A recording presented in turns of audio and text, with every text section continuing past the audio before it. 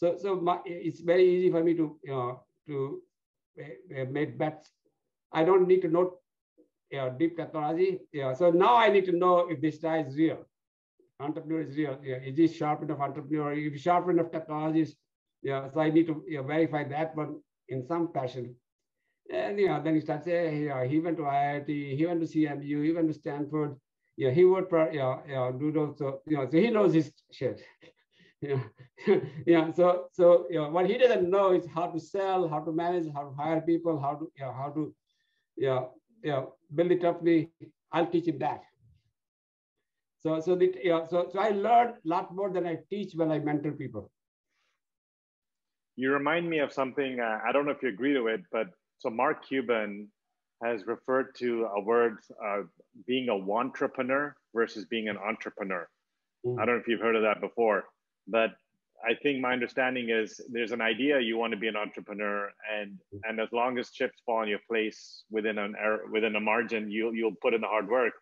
But if it gets really tough, you might stop doing it, and that's what he calls a wantrepreneur. Versus entrepreneur is just going to go. And So I mean, I haven't heard that terminology, but that's the reality. See, I tell people, everybody wants to make money. Everybody wants to get rich. Everybody sees his friends are becoming an entrepreneur. But that world puts you through a ringer.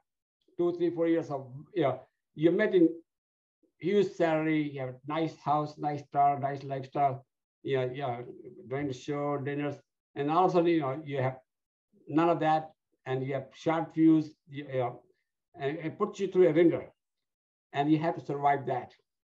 So the way I describe to you end up being in the middle of the desert with very limited water, and you need to find your way out. Some people just turn back and go where they started from. The others have to say, hey, I have to get to the other side. And they keep going. Yeah, what are the patterns? Your sniff test. Yeah, sure, IIT, the right MS, PhD, MBA from the right places. What's your sniff test? Well, the sniff test, if you go and do the search on the internet, I wrote a paper called Entrepreneurial Traits. Maybe I'll send it to you. I'll find it and send it to you. Yeah. So I never know who's going to succeed. See, you should have everything you want in a person. It still has to make it work. So there's intangibles that they are very hard to really. Otherwise, everybody would from my IIT and Stanford will be becoming entrepreneurs. So there are a couple of starting points. Only 1 to 2% of the population at large succeeds as entrepreneurs. No more than that. The priority, that number could be as like 10%. No more than that. IITians are mostly professors, right? They do their PhD and they become professors. So there is this other side. More you specialize, less entrepreneurial you're going to be. Because your specialty has a huge value. And as you say, you get huge cash benefit right away. But the problem with any and all specialty is, unless you keep evolving and staying with the technology, your specialty starts to go obsolete. So there's the old saying, the top students become engineers, R&D people. The B students become managers, and C students become the CEOs and entrepreneurs. Because C students were not competitive in technology. In my case, I was very competitive in technology. But their mind is wandering. They're thinking all over. So so my passion is economics and geopolitics. But in India, your father says economics. What are you gonna do, right? So I didn't do economics. I went to IIT because that's what you need to do to survive.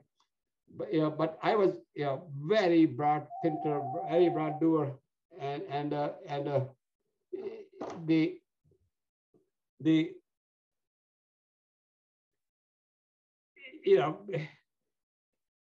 you need to bring sense of economics.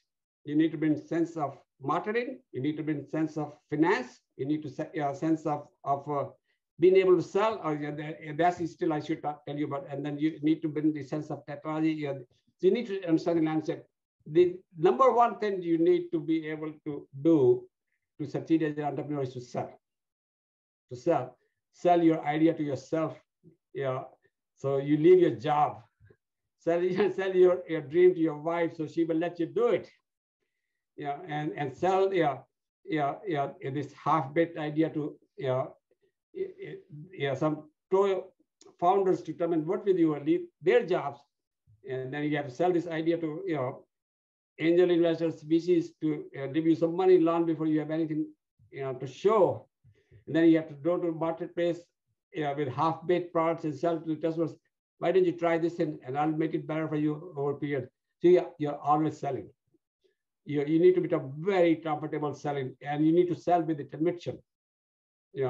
So the selling is the core skill. So I can never tell who's going to succeed, but I can tell within 15 to 20% who is not going to succeed. With a high degree of confidence and high degree of accuracy.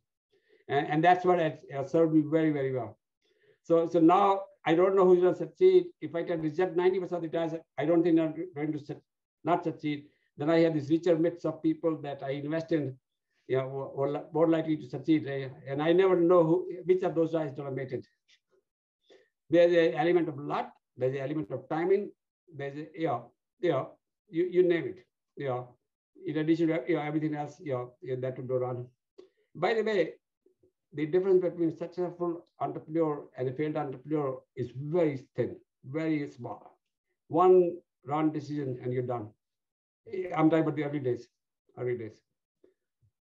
One right decision sets you, sets you on the path, right? Right.